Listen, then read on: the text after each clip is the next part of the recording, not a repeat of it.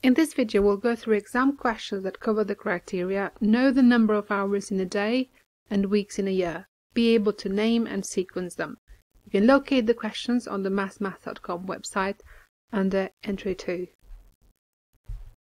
The questions come from different exam boards. We'll start with the non-calculated questions and then we'll move to the calculated questions. Here is the first question. Lucy has 5 weeks of holidays in the year. She will work for all the other weeks in the year. Lucy says she will work for 43 weeks in the year. Is Lucy correct? Show why you think this. So in a year, there are 52 weeks in total. This is something you should know by heart. If we take away the 5 weeks of holiday, then we can find out how many weeks she works for.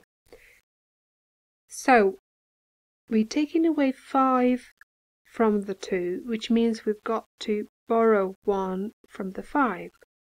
So the 5 becomes 4 and the 2 becomes 12. 12 take away 5 gives us 7. 4 take away nothing gives us 4. So this tells us that Lucy is not correct. And you can say no. You could also go 43, add 5. That gives us 48. And in a year there are not 48 weeks, there are 52. So either this or that, whichever you prefer to use, would be absolutely fine. How many weeks are there in 1 year? There are 52 weeks in 1 year.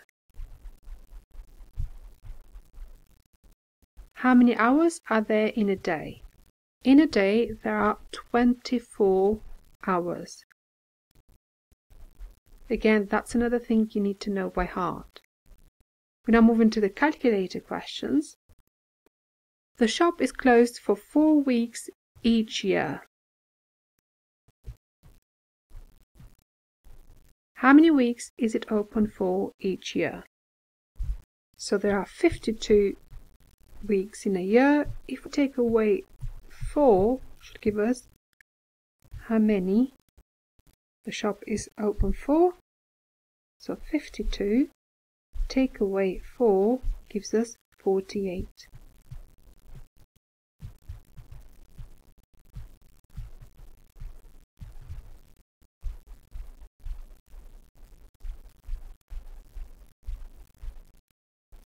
The tomatoes start to grow a day after they are planted.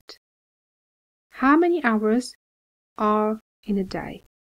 So in a day there are 24 hours, as we said earlier. Again, another question, which is practically the same. How many hours are there in 1 day? 24 hours. And this is the end of the questions. So 2 things to remember for this. There are 24 hours in a day and 52 weeks in a year.